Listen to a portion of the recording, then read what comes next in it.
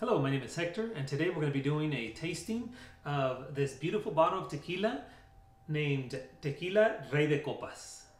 And if you can see it, it's actually shaped like a copa, a cup. Here we go. You have the nice little base, you have the nice curved sides, and of course the top is just supposed to be that flat surface there. Now let's go ahead and look at the logistics of this tequila. This tequila is fermented in stainless steel tanks. The steel type is stainless steel pots. They use the roller mill for the crushing, and it's cooked in high pressure autoclave. Looking at this beautiful bottle, we can see that you can see the color of it. It's slightly like a light brown. It is a reposado, so you're not going to get that super dark color. So for the smell, I get some agave, some oak in there.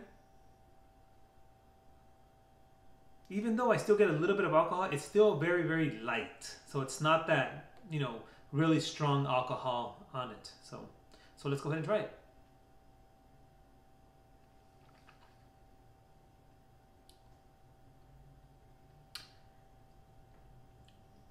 You definitely have the agave flavor on it.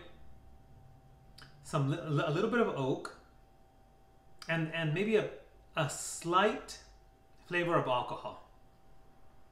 I wouldn't say it's the strongest tequila I've tried. It's pretty mellow.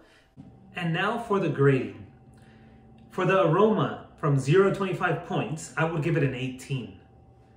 It does have a very good smell. The agave, you don't lose that agave smell, with a little bit of hint of oak and a very, very small hint of alcohol. For the flavor, out of 30 points, I would give it a 23, because you do get that agave flavor, and if that's what you're looking for, that's exactly what it is. You have a little bit of the oak, and again, that alcohol, but it's very subtle, okay?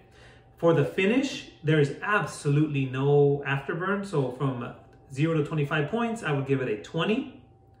Would I drink it again? Yes, that's a 5 points. Would I recommend it? It's a yes out of 5 points, so it's a 5 points for that. And for the value, now this bottle was actually purchased in Mexico for under $20. I forget if it was $17, $18, but it was definitely under $20. That gives it the best value you can get, a 10 out of 10. Okay, so that brings us to a total of 81 out of 100 points for a $20 bottle of tequila. That is some great points for this bottle. Look for it if you get to see it. This is a great looking bottle. I haven't seen it in the United States, but in Mexico, I've seen it a couple times. Remember to subscribe for more videos on tequilas. Thank you.